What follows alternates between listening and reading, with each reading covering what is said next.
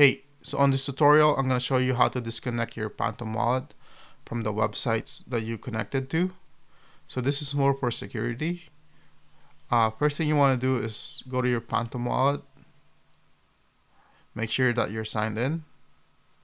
And then click this gear icon. So that's your settings.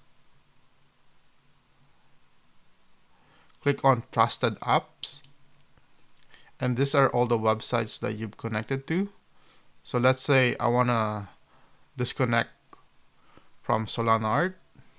I'm just going to click Revoke, and it's going to take it out from there.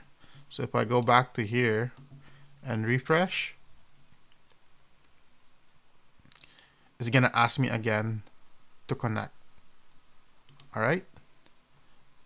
So that's how you disconnect your Phantom wallet from websites. And that's it. Thanks.